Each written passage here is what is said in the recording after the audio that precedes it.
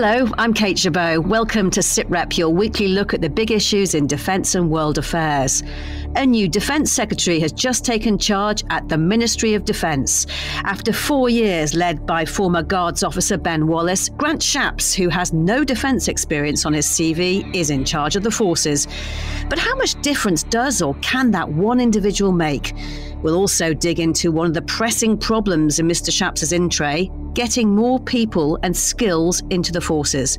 Is it time to rethink rules that bar many from service? Neurodiversity is essential, absolutely something we should seek rather than be frightened of. Age is not a really good criteria, I think.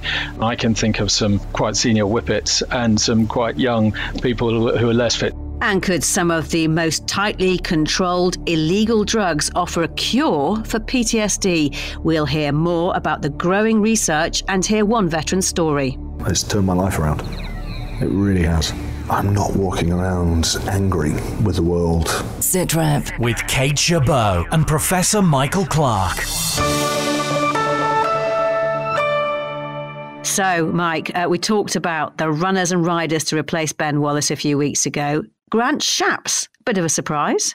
Yeah, it is in a way, and not in others. I mean, it's a surprise because he has no defence background. I mean, and he's been, he's Minister for moving around. I mean, he did 6 months in energy, where he's coming from now. He did 3 months as Business Secretary. He did 6 days as Home Secretary.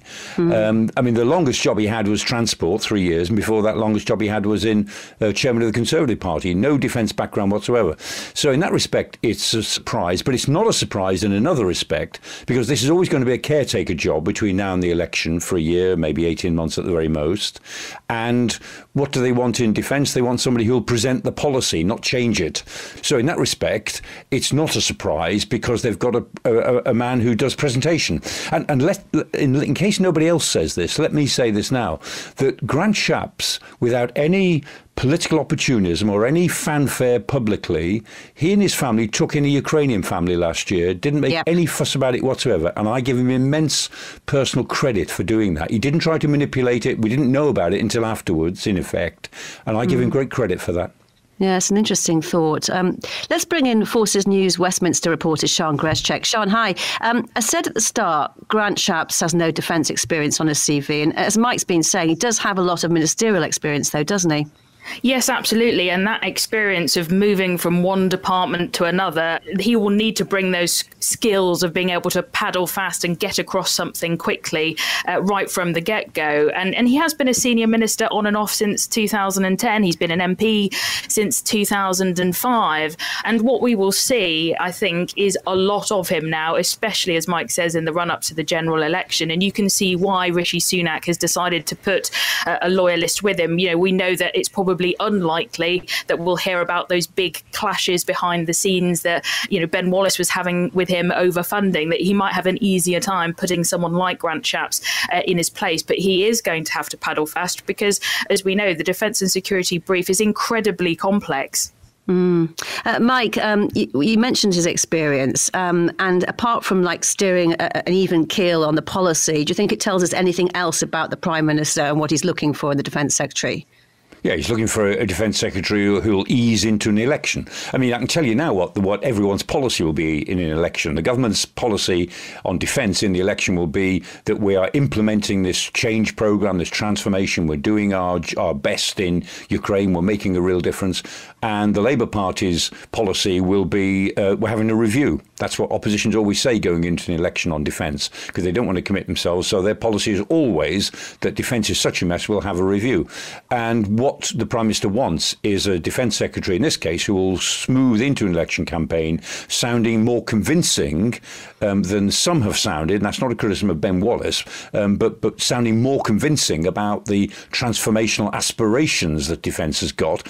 But we all know that defence is marking time at the moment with the best will in the world. Certain things are happening, but there's no structural change to defence. So we're marking time until a new government, whoever that is, whether it's Conservative government or coalition or a Labour government, until a new government decides to get hold of defence and address our security environment, which is getting worse all the time. So, Mike, service chiefs, will they be marking time as well in what they want from Grant Shapps, or will they be expecting something?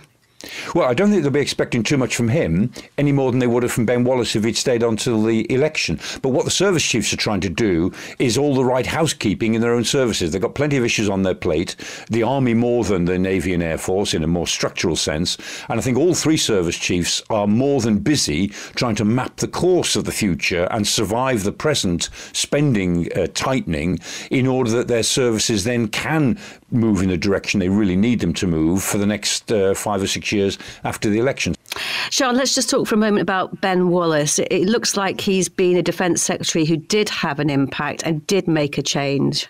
Absolutely. And I think that's down to the fact that he served as Defence Secretary under 3 prime ministers. He did the job for 4 years, and you really need that time in order to be able to try and implement any kind of change.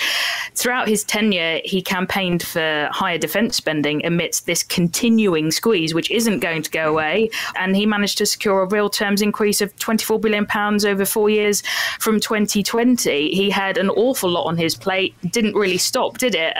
The Afghanistan evacuation, the global pandemic, Ukraine, and within all of that did manage to secure some money from the Treasury over that. And you could really tell, especially with him being a former soldier, in moments like, for example, Operation Pitting, that moment where he was, sort of teary-eyed as he was talking about the fact that not everyone would be able to come out. So, yeah, it would be interesting to see how history writes this up. And Mike, Grant Shapps is going to have to hit the ground running, isn't he? Because he's taking charge of Britain's support to Ukraine, an ongoing war. He knows a bit about it. He's had Ukrainians in his house, as you say. But, I mean, it really is a steep learning curve. It is. And one of the things we've got to learn is, what more can Britain do? We're doing all the right things in terms of the political lead we're trying to offer, the support we're trying to offer in moral terms. But militarily, what more can we give Ukraine other than training that will make a difference? We've given them most of our stocks that will make some difference, unless we then really bite the bullet and say, look, give them our own stocks, give them our Challenger 2s, even though we need them ourselves. But the fact is they're better off on the Ukrainian front than they are sitting on Salisbury Plain. Let's worry about our own restocking in 2 years' time when the Ukrainians are in a better position. That would be a huge step to take. But this is a dilemma. What more can Britain do practically to really help Ukraine? We've done all the obvious things. We've now got to think about the less obvious things that would make a difference in Ukraine. And Sean, what else is Grant Shapps going to have to get to grips with quickly? Well, I think first he's really got to give the defence world and personnel confidence that he is going to be able to do a good job. Yes, he's moved from department to department, but the intricacies of understanding the differences and the nuances between the different services, I don't think we should underestimate, how quickly he has to get up to speed on that front and give everyone confidence. But of course, that in tray is bulging. It's huge. The government has committed to increase defence spending to 2.5% of GDP when economic and fiscal conditions allow. There'll be pressure on that. He has to get across troop numbers as well, the threat from China. And then, of course, there'll be a new head of the army coming in next year as well. So plenty in his in tray to get through. Mike, as you said before, Ben Wallace will have the luxury of being able to be a bit more vocal on the backbenches. What do you think he might be speaking up about? I think he will talk about the structural change in our environment. And I think he will say, look, defence is on the right path conceptually, intellectually, but it's not on the right path financially. And lots more needs to be done. It's not just a question of more money, but it's got to transform itself more fundamentally. And I just think he'll be free to say that. And I think he will get a sympathetic hearing. Most people really do respect Ben Wallace. And I think when, an ex-defence secretary who's given 4 years to it and turned down the possibility of going for leadership or even prime minister, when he speaks about defence, I think a bit like George Robertson, he will be taken very seriously because he is trusted as a man who deeply cared about defence. Mike, stay with us. Sean Greschek, thank you so much for your time. Now, one of the tasks sitting in Grant Shapps' in tray is to respond to the Haythornthwaite review of armed forces incentivisation. We talked through its wide-ranging list of recommendations to shake up forces' life and careers a few weeks ago. Well, since then, some of the most radical suggestions seem to have picked up some buzz. One is to ditch a centuries-old principle of British military service to help in the war for talent and skills. It's an almost universal rule that you can only join the forces at the bottom and work your way up. Instead, should we allow people to join a little older and with more experience and start higher up? The Defence People Minister has also spoken up about widening the recruitment net by allowing people to serve to an older age or with neurodiversity conditions such as ADHD or autism. Would this all help or hinder the forces? I've been talking to Lieutenant General James Swift, who retired last year after 3 years as Chief of Defence People. What we do know is that our people and potential recruits are telling us that they don't want 30-year careers. Some will do, that's fine, but not sufficient to continue filling our current model. Most people expect to have a variety of careers in their lifetime. And we need that talent, and therefore we've got to become a little bit more employee-centric and say, okay, if that's the talent that we want and that's the sort of careers they want, how can we change what we're offering in order to be attractive to those people? And as I say, that might be some people joining later, having accrued their skills elsewhere, or it might be the idea of people moving around within defence much more to have the variety that they seek without having to leave defence as an employer. The armed forces have always recruited from the very bottom up, bringing young people in at the start of their adult life, training them up. That idea to suggest the forces could benefit from bringing people a little older with skills and experience and bring them in a bit higher up, would that be heresy to suggest that? It might appear to be for some people, but we already do it, and we've had some good examples recently as well. So for example, Padres join defence having already practiced in their sending organisation, so they already naturally join at a later stage, and that works really well for them. In COVID, the aeronautical sector, the aviation sector, took a downturn because we were obviously travelling less. So we were able to snap up both some aircraft engineers and also some aircrew who came and joined us, bringing with them all their relevant experience that they already had.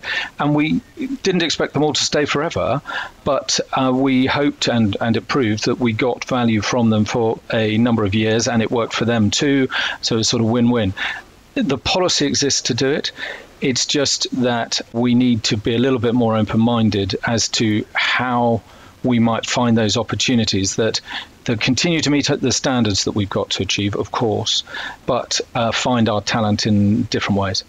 Some of the conversations that have come from the Haythornthwaite review have talked about the wider eligibility criteria, allowing people to serve to an older age. The Defence People Minister has talked about recruiting neurodiverse candidates with autism or ADHD. But of course, those criteria have been created for a reason. Yeah. And therefore, as your needs change, so the criteria should change. So they're not set in stone. And the fact that we are perhaps physically fitter for longer, live longer, it might mean that changing the age that we serve to could change. And of course, what we really need to do is move away from a sort of one-size-fits-all and understand that there'll be some roles where age and experience are really positive criteria, and other roles that are really physically demanding, which might not suit everybody. But then I can think of some quite senior whippets and some quite young people who are less fit. So age is not a really good criteria, I think. It was necessary when you had a system that was sort of managed with a piece of paper and a pencil. But given the computing power that we've got now, I think we can be much more flexible than that. And I think neurodiversity is essential going forwards, and absolutely something we should seek rather than be frightened of. I can think of a number of teams that I've been part of on operations as well as in sort of developing strategy, where varied ways of thinking was perhaps sometimes difficult to manage, but really key to success. And if you've got an inclusive environment, then having those different inputs just think of, Matthew Syed's book, Rebel Ideas, for example. Evidence is why this can be really important. And I think it's something that we should strive to move towards. So to those people who might think that this is a move to put diversity ahead of operational effectiveness, would you argue then that it actually increases operational effectiveness? Yeah, absolutely. It's not about diversity in terms of sort of hitting proxy targets. It's about having a team of teams. It's about having a broad range of inputs that we all take care to listen to in order to formulate plans, to avoid groupthink and to be most successful at solving complex problems. When I was, so the job before Chief of Defence People, I was the General Officer commanding of the 3rd United Kingdom Division. And in my planning group, so I was a Major General, but this guy was a Major, and he was absolutely critical to the formulating of our plans, regardless of his rank. He brought an expertise and a way of thinking that helped us to succeed, and embracing that sort of diversity is essential. I mean, these kind of changes, they're radical, aren't they? They involve fundamental changes to some centuries-old principles of our armed forces. You know how the thinking and the services and the MOD works. Is anyone actually going to be bold enough to make that kind of change? It is difficult. And it seems counterintuitively difficult because on operations we're really good at the first principle of war, which is selection and maintenance of the aim, being really clear what the goal is we're trying to achieve, and then working as a team to achieve that, and understanding that each of us has a part to play in the plan. And we find that really difficult in the people systems space. But I think it is necessary if we are going to succeed. Otherwise, we risk, if we just continue to do the same thing the same way, we risk getting the same result, which is a badly paraphrased version of Einstein's definition of insanity. But we won't get the people with the skills we need if we're not prepared to conceive of these sorts of changes. That was Lieutenant General James Swift. He has other big ideas for change, including making it much easier to switch your career between the 3 services. And you can hear the whole thing, including why shape-shifting buckets are a problem and Harry Potter staircases are helpful. Yes, I really did say that. It's in an extra edition of the Sitrep podcast. It's online now. Mike, if we go back to that rock-solid tradition of only working your way up through the British Armed Forces, no side entry, that used to be the model for every career, but it's long since gone. Have other countries made that change to their militaries yet? Well, a bit more than we have. I mean, you see a bit more of it in the US forces and in the Israeli forces, for instance. I mean, it may be happening in somewhere like China, though we're not sure. It certainly isn't happening in a country like Russia. And then you can look at some other militaries, say the Danish, Swedish, Netherlands military. There's little bits of it there, I think. There have been bits of it, as James Swift was saying. We've done it ourselves in the past. And during the Second World War, I mean, quite a few people were given immediate rank because they were needed on the intelligence side or for some very specific role that they played. So it's not that we haven't done it before. What James is getting at is that we've got to do it in a more organised way, and we've got to take in more than just the very necessary specialist skills in an emergency. And, we talk about the problem of creating the soldier scholar. I mean, in the United States, they have lots of soldier scholars. David Petraeus is a very good example. Stan McChrystal, another one. These are people who were able to take a break from their career at a stage when it made a difference and really step out into a different world and then go back into the structure without any bad effects on their career progression. We find that difficult to do because we're such a small military. But in a way, we've got to create not just the soldier scholar now, but the soldier entrepreneur.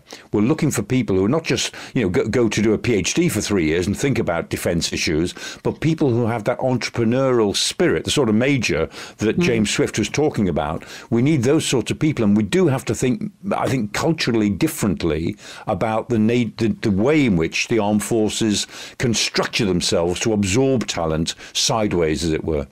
And we're still waiting for the government's official response to the Haythornthwaite review, but the Whitehall music does seem very supportive of some fairly radical shifts. The hard bit, of course, actually making it all happen. Yeah, and I think, was it 67 recommendations from the Haythornthwaite review? And the government has said that they intend to look very seriously at them. So the Haythornthwaite review clearly is a holistic approach, not just a series of things that will tighten up the procedures at the edges. Will Whitehall take this on? Well, not this side of an election, but it might do the other side of the election. News, discussions and analysis. This is Sitrep. It's estimated that around 1 in 14 veterans of the UK's armed forces probably suffers PTSD, post-traumatic stress disorder.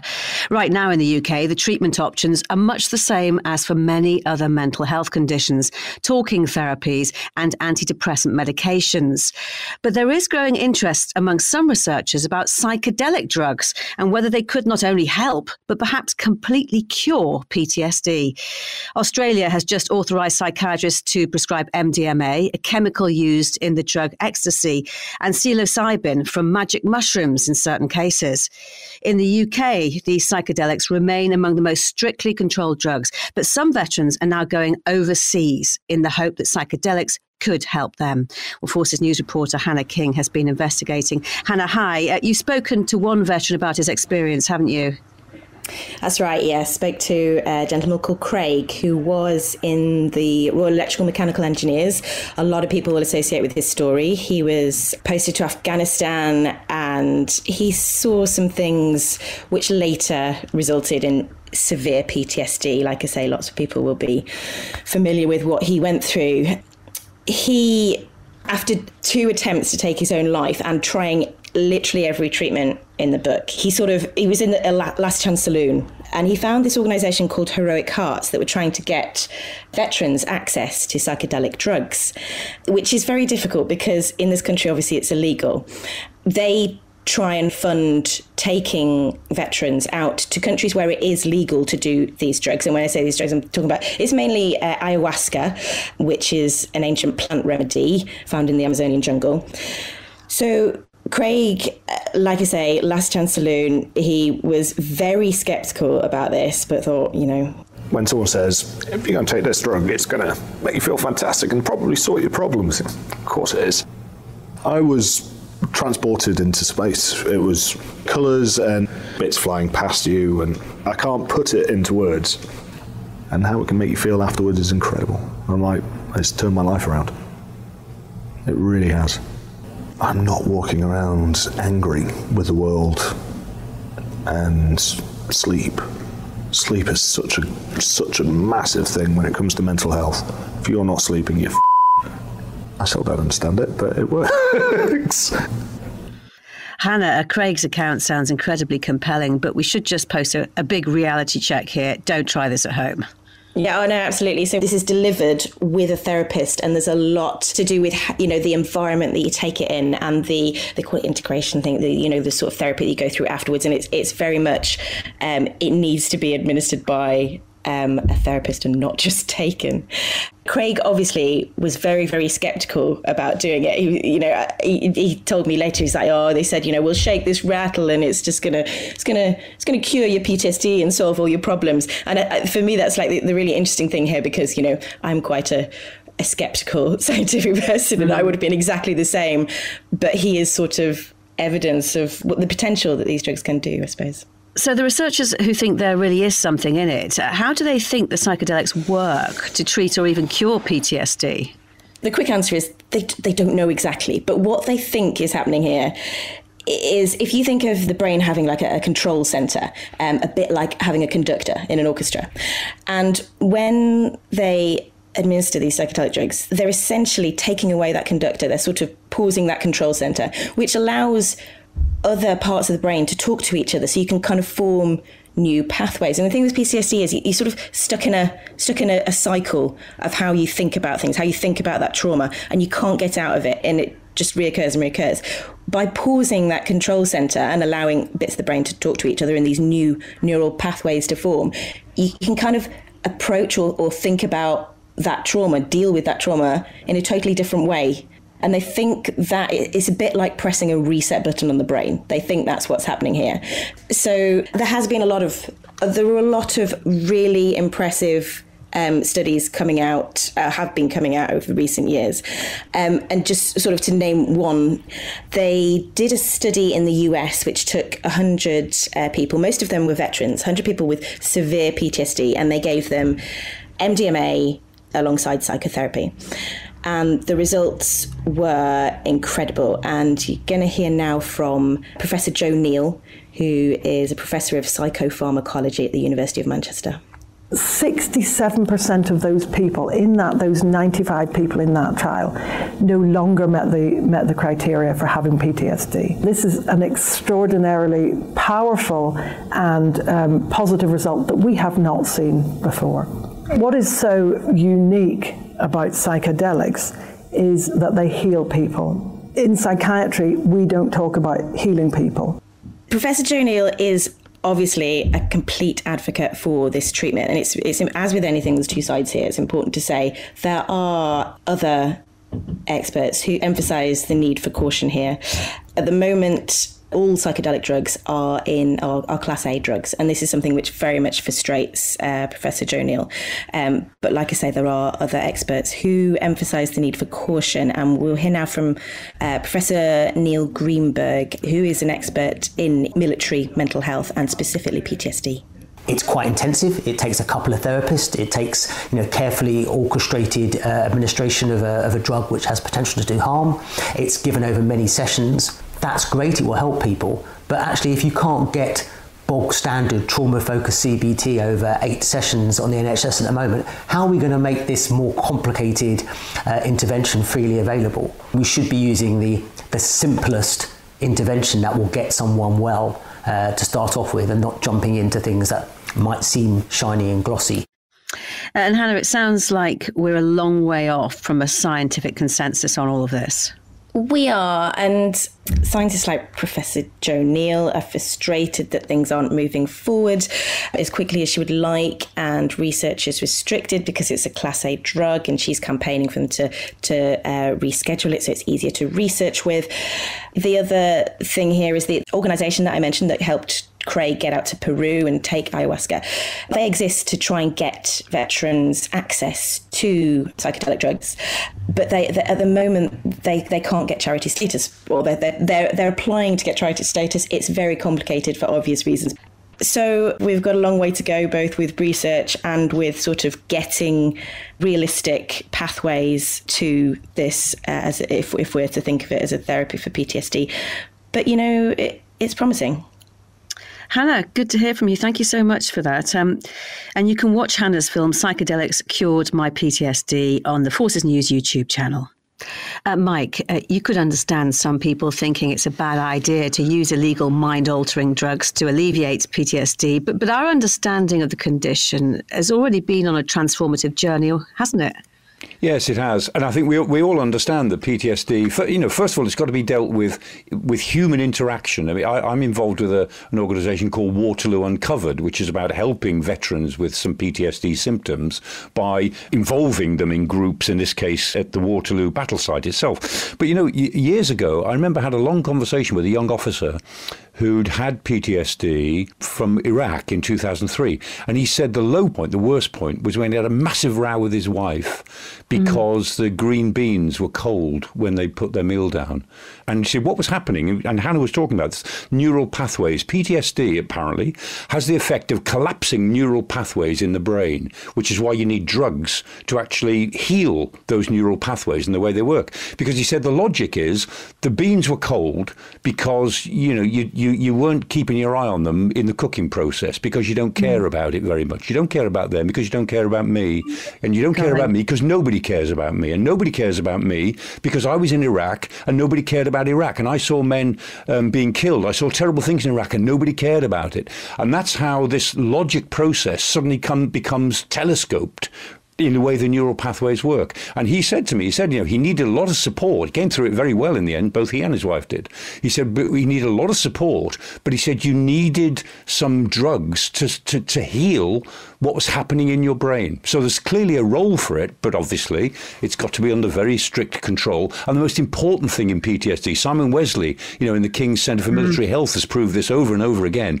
The most important thing for PTSD is the group. It's the people, your mates, your unit, the people around you who understand and can just be with you. Human interaction is the most important thing, but drugs are certainly a part of it. That's such a fascinating insight. Thanks for that, Mike. And my thanks to all of our guests this time. Don't forget, there's much more from Lieutenant General James Swift and his thoughts on radically rethinking forces careers in an extra edition of the Sitrep podcast online now. Mike and I will be back with another Sitrep next Thursday. Until then, from me, Kate Gerbeau, thank you for listening. Bye-bye.